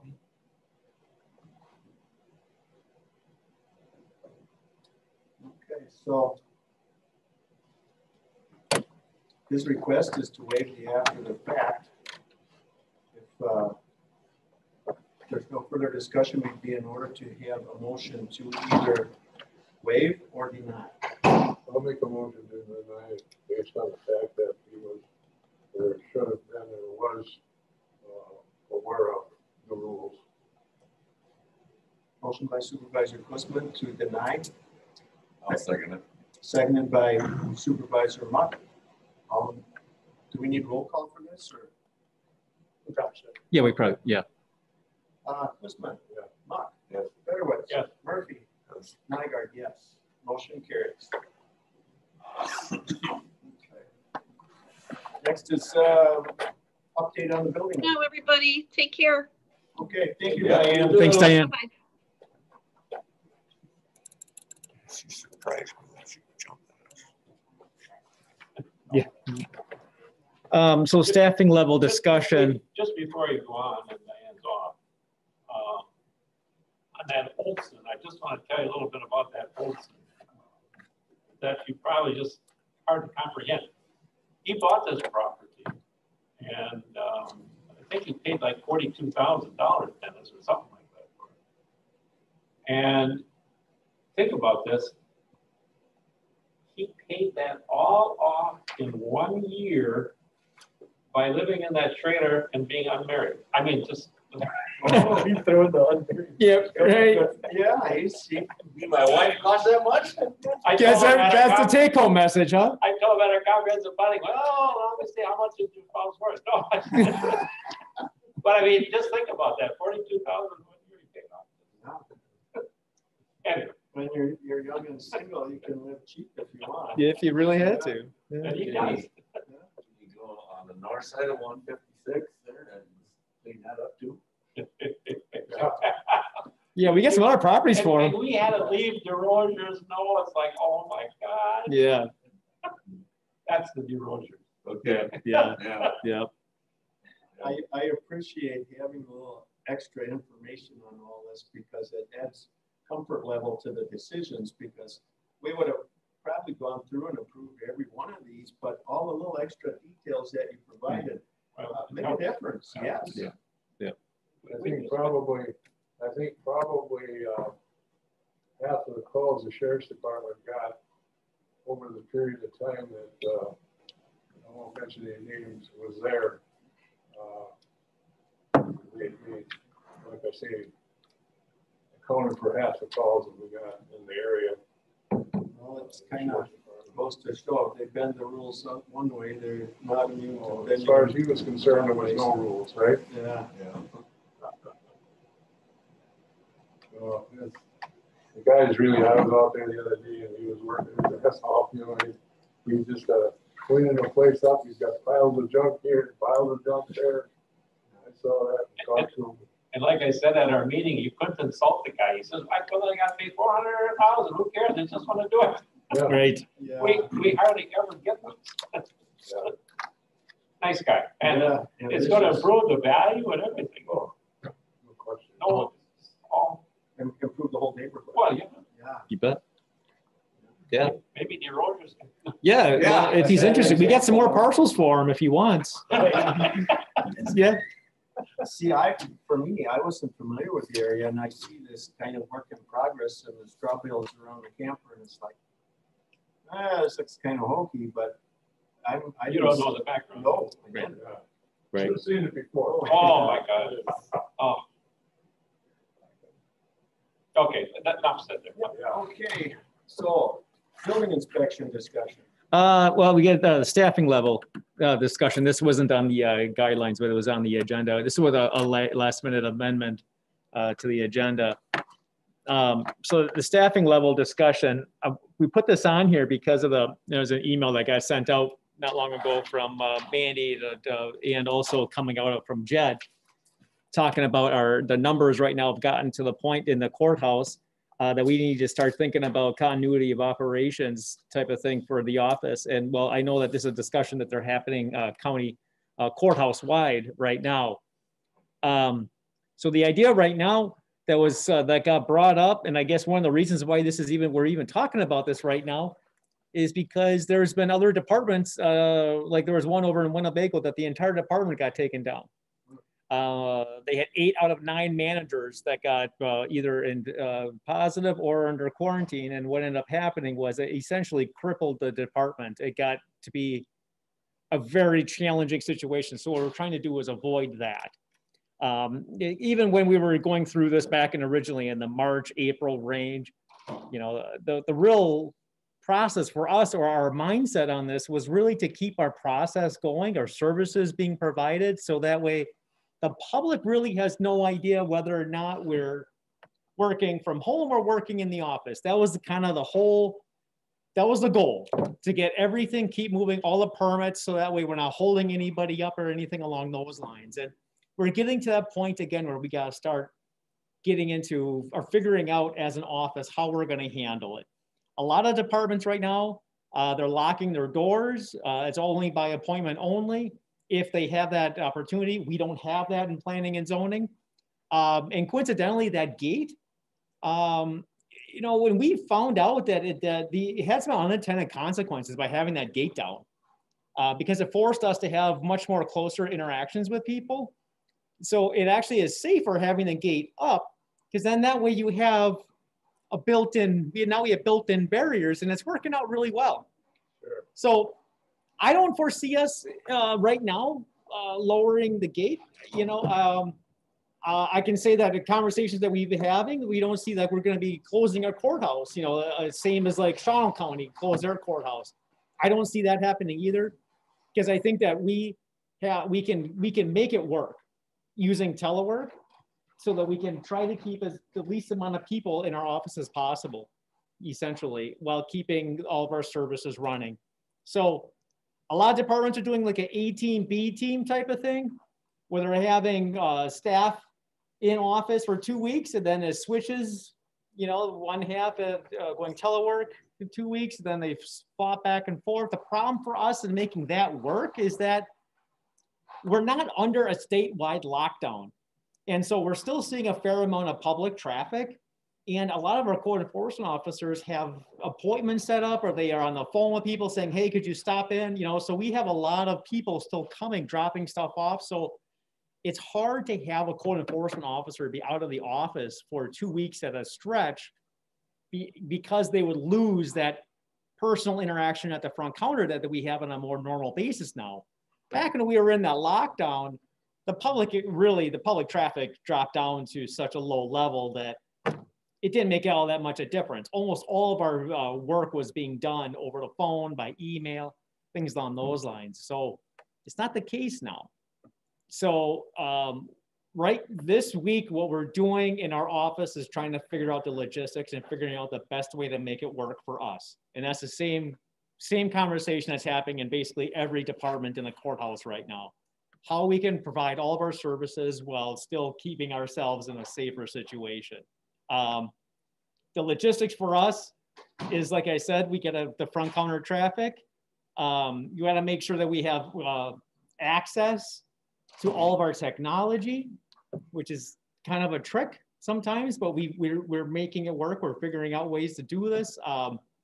The best way for us that we found is having one person or at least 2 people in the office at all times handling, you know, like last time we had Lara was our one person who was always in the office, which was great for us when we're working telework, because now we always have a tether to the office. So if we need something that we weren't able to bring home with us, she could always get it and email it to us, wherever the case. So we're gonna be doing something along those lines. We're thinking about potentially going to 410s to have it set up so we have someone working, 410s, that we have it staggered, so at least we have a 4-day block in between. That's really the goal here, is that if any one of us becomes positive, what we don't want is to have the whole office all of a sudden end up in a quarantine situation and cripple us. You know, we want to have it set up so if any one of us gets positive, it's okay, because we had a certain amount of people who weren't even in the office. So we had that, the operations keep going without skipping a beat. So we haven't really figured out exactly how we're going to be doing this just yet. But the point of this agenda item was really just to let you guys know that we're having that discussion right now, and we're probably going to be implementing something in the next week or 2. So whatever we do end up implementing, we'll make sure to keep you guys up to speed on it and let you guys know exactly how we're planning on handling this. Any questions on that? Sounds good. I think you're being proactive in trying to stay 1 step ahead. And if you can juggle people's schedules, at least with this, the zoning office, you've got people coming and going on doing inspections and on sites.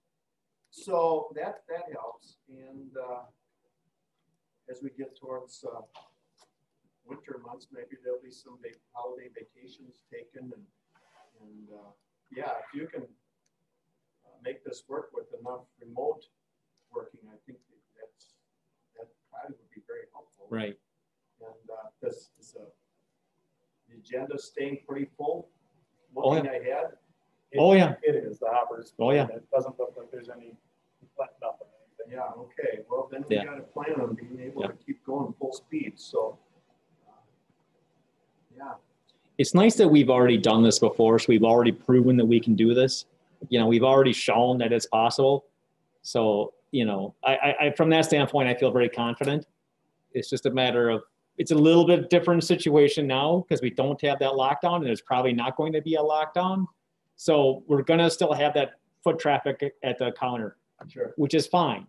We just got to figure that out with us as to how we're gonna mitigate all that, so. But I think we can make this work. I think you're on the right track with the pushing the tables up to the counter and that more social distance, yet still being able to see face to face with a mask on. Yeah. There's nothing better than eyeball contact. I don't care Yes. what you do, because now you know what's coming out of their minds. Yep, yeah. People, you can almost read people when they start lying to you or BSing you. That's what they said about this Zoom. I don't like it at all. I'll just say that. But the point is 60% of all interaction comes other than your words. Exactly. Yeah. Right. Sure. My opinion is, if this is going to go on for a long time. Oh, this goes So on I for think years. you're doing the right thing. You have to adjust to what is out there. So we have to adjust as society now. There is no normal thing anymore. So you're going to have to adjust. And I agree, you guys are doing a good job. So just keep doing it and play it by ear and just keep adjusting because it's not going away. Right. Right. Yeah. And once you get behind in the workload, then work is not so much fun anymore. Oh, absolutely. Yeah. Well, and the thing is, what it does is last thing we want to do is back up our contractors because their contractors are already running crazy. We don't want to be the limiting factor. Right. So that's the key for us. Give anybody ammunition to point their fingers Right. at us. Right. Yep. Good. Yeah. Okay. So the building inspection, so it's coming along really well in terms of process, working with our building inspector. I was just going to ask, like Town of Matson now, has that been working for him? Yeah. I think Yeah. it's been going pretty well. Yeah, I mean, the only thing that he has an issue with, it'd be nice if we could move the Town of Matson a little bit closer. Not another Yeah, one. that would have been nice for me to. Yeah, right, yeah, exactly. Okay, so Terry seconds that motion. Oh. Yeah, roll call vote. You got We got also to move the whole township. Yeah, well, that's what I'm saying. It's not that big a deal. I think it's reasonable. No, we don't want to get rid of it. Well, yeah, we'll just move the whole thing. But in all seriousness, though, it's actually working out really well.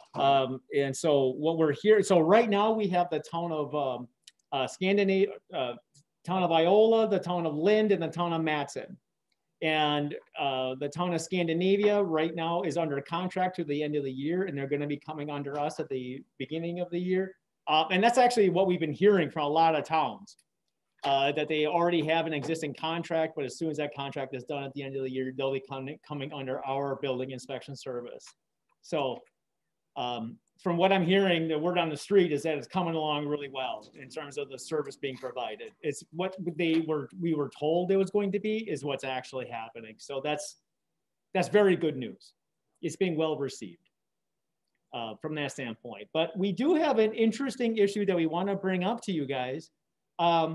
Cities and villages are also looking at coming under our building inspection. And so in and of itself, that's no problem. The only issue though that adds a little wrinkle to this is that the building inspectors in those cities and villages also handle their zoning administrator duties. So now they're saying, okay, if we come under you guys for building inspection, could you also do our zoning administration as well? To which that's a whole different animal. Yeah. So we reached out to General Engineering to see whether or not that'd be something that they might be able to do as a separate agreement outside of, we have a contract to do building inspection. That's it. In terms of zoning administration, if they want to handle that on a side contract as their company, that's outside of us. But inevitably, the question is going to come as to whether or not our office wants to take care of the zoning administration in these cities and villages. Do these cities and villages know the differences between the codes for where they are now to where if there would be a change, or is that just going to be a big headache for you to have the city book in the rural book? It's going to be a very big headache. It's entirely different because the statutory authorizations between city, village, county, entirely different. Yeah. Jurisdictions are different. But you're also answering to the city council. somebody else. I don't think I don't think that's reasonable. Well, you'd have to have more people and the cost and everything else. We'd be here every day having hearings. Well, you wouldn't be hearing any of the city stuff. Because we'd be going to the city for those Their meetings. separate councils would be hearing the different hearings and stuff. But We'd be going to the city. well, if we had a staff member that was assigned to that. Yeah, that staff member would be going to those meetings at the city or village. It would be separate altogether. So we would still hold our stuff in the unincorporated. But Right. that's, So the that's hearings, Right. the hearings wouldn't necessarily come before. No, no, no, no, no, Oh, no, no. They all have home rules. So what would happen? Yeah. So what it would be is essentially we would have a support staff that would be assisting those cities and be attending those city meetings and plan commission meetings, you know. I think, I mean, and for the amount of revenue received, I don't think it's gonna outweigh because the problem is that nobody in our office right now is in the position to start taking on city zoning. It's an entirely different, it's a different animal than what we're dealing with right now. There's different, specifically speaking, urban situations have an entirely different way of looking at things than county. And so it'd be a whole learning curve. And they have some freedom to, New London is not the same as Wapaka, it's the same. As Exactly. Exactly. Everyone's got their little, so they're talking about changing some zoning in Wapaka now too with this, so they can. Yep. I don't know if it's gonna be good or not, but I don't want it to end up like Oshkosh with the neighborhood bar on every block. Right. Don't most cities don't they have a zoning administrator? They do, but a lot of them, especially the small ones. Well, I guess we should be really talking about like the villages, like the village of Iola, the village of Scandinavia, Ogdensburg. We don't have a zoning administrator, but we in the village of Oregon. You know, if you want to change some zoning, we can change it. And that's but formally we don't have anybody who does zoning. okay. Because I guess what we've been hearing is that Bob Visti has been the one handling it for the village of Iola. All right, well maybe he does. But it's kind of funny because I think we asked Bob about, because he's supposed to be building the Scandinavian too, and it was a surprise to him that he Yeah, right. So I think he may be the person who is kind of like mentioned as being the ZA, but I don't know that like Jason said, I don't know that he even knows that he's supposed to be doing it. I'll find out. But, I mean, the amount of zoning, you go out on a building inspection and tell you whether it's zoned properly or not. That's it. Sure. If it's not zoned properly, then he shuts it down or whatever you have to do. Sure. But he doesn't do any. We don't ask him, what can we zone that vacant lot over there. So what you're saying is you're really talking about the small villages. You're really talking about the New London, Clintonville, and Wapaka. I don't think we're talking about any specific Yeah. ones right now, but I think the question's been floated both small and large. Yeah, small and large has been floated. But I mean, again, all just questions at this point. Yeah. That seems like a nightmare waiting to happen. Yeah, to me, the only way I can see this working for everybody involved is when we have time, say the 2024, like when we go through the courthouse expansion and we're going to be retooling our office, so we're actually going to have room for an additional person. If we have an additional person that is our city village person and it's being funded by the cities and villages, because that's really what this comes down to is the cities and villages, it doesn't make a ton of sense for them budgetarily speaking to have a full-time dedicated person. But yet if they could all pitch in and have the one person, and take over and have it be enough cities and villages where it actually makes sense and it becomes somewhat budget neutral, at least from the county's perspective. I mean, I think it'd be a good service to provide to help out these cities and villages because they're dealing with budgetary issues like anybody else. It's just that as it stands right now, I don't see our office being able to. We have our own issues that we're trying to deal with with our current staffing situation, and to take on the additional cities and villages, that's a lot. Maybe the answer for the time being to those inquiries is at this time we want to get a good handle on the building permit project and see how that grows. And being that the zoning for the municipalities follows different rule book, we want to just kind of we won't say outright no, but we'll kick it down the road a ways, so that if things change down the road, that we still have an open door, but not promising anything right now. So just please stay where you're at for the time being, because we want to get our heads around this step first, and we're expecting more business in this. I would think too that the building inspector should be a separate entity from zoning, not to combine the two, that they should be two different situations. Yeah, and then, yeah, agreed, and that's where the issue is. Oh, yeah, conflict, their conflict of interest. Mm-hmm. Right. Okay.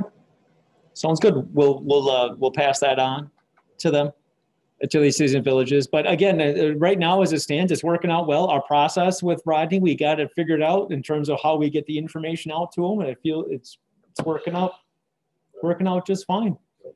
Yep, so far so good. Yeah, we couldn't be happier. Yeah, So it far. would be different if we operated under the same guidelines. Yeah, We don't. we don't. That's why it's got to be totally separate from county zoning, building inspection, and then you have another City, municipality, right? program completely separate. Yep.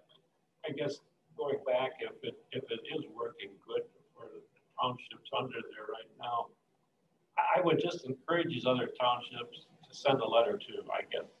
I don't care if they model lovers or whatever, but boy, I think that means a lot. You know, we put on the outside of the envelope urgent. Sure. We did everything we could so people opened them. I mean, it just takes away the after the fact fees and bad mouthing and everything else. Right. Right. We'll send that message in. You bet. You bet. Yeah, I think that makes sense. One other item under building inspection is their fee schedule. We're making an adjustment to the fee schedule.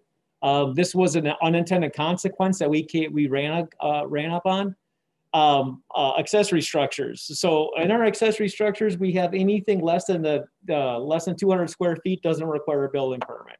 Well, what we found is that there's also going to be accessory structures that are just going to be over 200 square feet, but still don't really require any level of inspection. There's a lot of kits that you can buy where there's really nothing to them.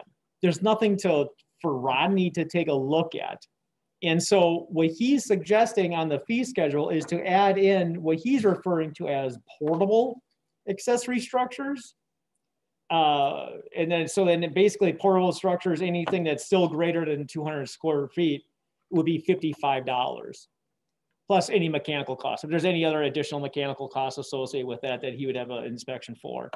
The idea being that like we had one not long ago that he went out there and it was just one of those kits. There's no electric, there's no HVAC, there's nothing for him to take a look at besides, yep, there it is, you know? So it didn't make sense to us to require 17 cents per square foot, you know, with a minimum fee of $165 for an accessory structure that really doesn't require any permits or any inspections. So we're just adding that on there as a flat $55 as a way to be cheap and reasonable for those types of accessory structures. Does that make sense? Yeah, it does. Yeah. It's fair, and there's bound to be a few things like this as this is new. We're learning, and yeah, tweak it a little bit. That's right. Yep. We've already found a few things in the ordinance that we'll have to revisit this next year. Yep. So that's how it's going to work. For the time being, how do you deal with that? Can you just make an adjustment in your fee schedule? That's right. Yep. Because the fee schedule is based off of you guys are the ones that approve the fee schedule. Mm-hmm. So as long as you guys approve the amendment to this fee schedule, it's considered to be the new fee schedule. We need a motion on that? We would need a motion. I'll make that motion. Thank you. Is there a second? Second. Who made the second? Carrie, thank you. Moved by Supervisor Kussman, seconded by Supervisor Murphy to approve the fee schedule adjustment for the, how do you want to describe those accessory structures? Yep. accessory structures greater than 200 square feet that don't require building inspections. You got it. Roll call or voice? Roll call. Kussman. Yes. Mott. Yes. Fairwitz. Yes. Murphy. Yes. Nygaard, yes. Motion carries. Perfect. Thank you. Okay. Is that it for any other questions, comments on building inspection before we move on? Okay. The 2021 building and zoning schedule, building and zoning, planning and zoning schedule. You guys got a copy of the schedule that got passed out? So this is what we're looking at, setting this up so we have a definite date then for every month. Now, the one thing that we learned is that this is when IT meets also. These same Tuesdays. So as long as we start after they're done, we should be okay. So essentially, as long as we have our hearing starting at 10 o'clock to 10:30, I'm sure we should be okay. But we wouldn't be able to have our hearing start at 9, which is with our on-sites. I don't think that be happening. So Maybe at some point we'll be able to get back to doing on-sites as a group too. Yep. So we just leave it's a little bit of a late start and it runs, we're almost 2 hours in again today, but meeting time isn't going to change. Length of meeting isn't going to change. Right. It's just, yeah. I like this room myself. Sure. I like the layout and downstairs is such a big room that it seems to get very spread out. everything's okay with the schedule otherwise? So we can probably fill in a Tuesday or two. Oh, yeah. Yeah, I just see once a month. We're gonna have once a month for sure. Yeah. There'll be a couple of wild cards in there. Well, excuse me for interrupting, but this way, from the standpoint of publishing, they know exactly where they're at. Exactly. And then when we're talking to people, we're talking to landowners or people, developers, though, we can tell them when our next committee meeting is going to be. You bet. Okay, so it's like the first Tuesday every month, the way it's looking thereabouts, huh? Yep.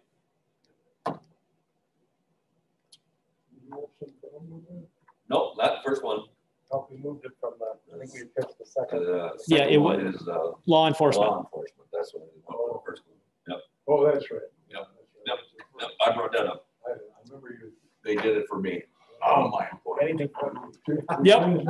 We changed from Thursday to Tuesday. Yeah. Yeah, great. Second. That one was a 40-year change. Yeah. Well, I tell you what, I am. You're the man. Yeah.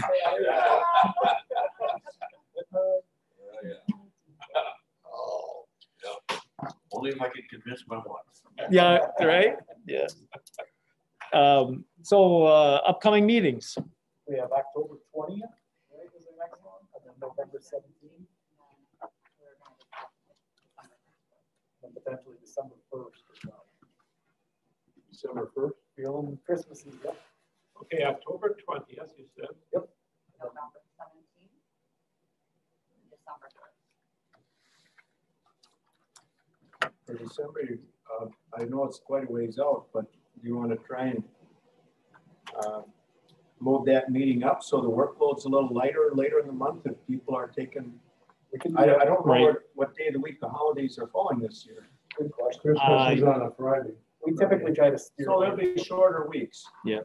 We usually try to steer away from those couple of weeks there. Yeah. Even if stuff is piled up, but we'll try our best to get everything through. Yeah. on the first. If we Right. can load it, we'll load it. So that we can avoid having a meeting right before Christmas. Yeah. Sure. You bet. Okay. Motion to adjourn. Okay, second. We're adjourned. Thank you, everybody. Thank you, guys. Another good meeting in spite of me.